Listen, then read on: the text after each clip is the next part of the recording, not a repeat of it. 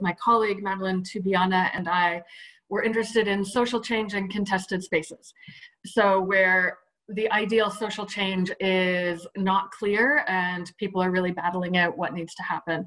And so we were looking at the sex industry, and the laws were changing at the time in Canada. And so social movements on both sides of the debate had emerged to fight for either decriminalization or stronger regulation.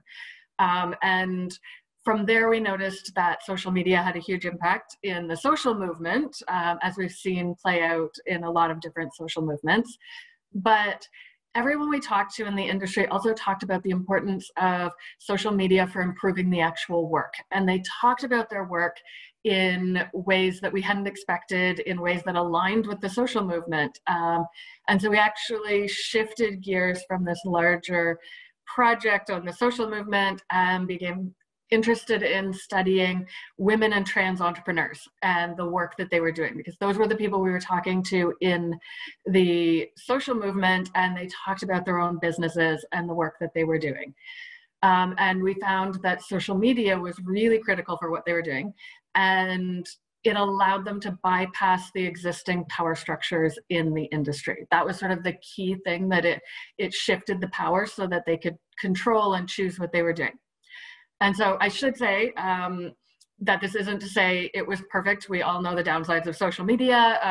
There were trolls and harassment, online harassment, which we all know about, and the sex workers definitely talked about that as well. But they were very clear that social media changed the power dynamics in an industry that gave them more control. And there were sort of two different sides to that we found. So the first thing that they talked about was that social media allowed them to connect to the consumer directly. So in that sense, they could bypass the coercive power structures in the industry. Before social media, power was very centralized. There were large escort agencies and production companies in the porn side of it that controlled access to the consumer. They had distribution, and workers really had no choice but to work through these organizations if they wanted to reach consumers. And we've seen that in a lot of different industries. TV networks controlled access to viewers until the actors had a way to go direct to the consumer.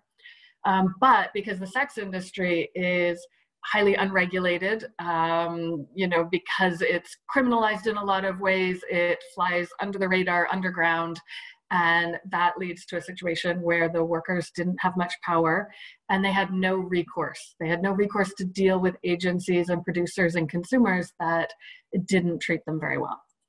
So social media, and particularly Twitter, and now other sites like OnlyFans and even Patreon, those sites are allowing sex workers to reach consumers on their own and allows them to differentiate their services based on their own personalities.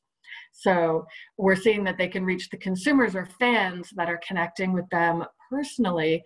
And many of the people that we talked to, they explained that the consumers that they're connecting with, that are connecting with them personally, treat them better. The workers have a lot more power than they would as employees working in an agency or for a production company.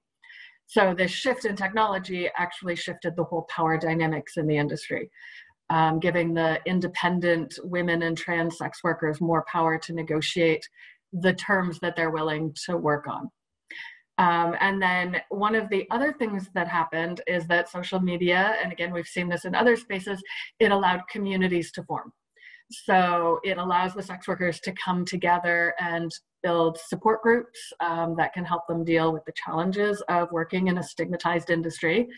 And they get emotional support, they get guidance and mentoring on their businesses. So in this sense, they're again bypassing the existing power structures in the industry that put them at a disadvantage.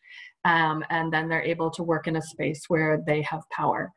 And this is possible only because of social media. It allowed them to organize and to have a way to access the consumers directly while they were doing it.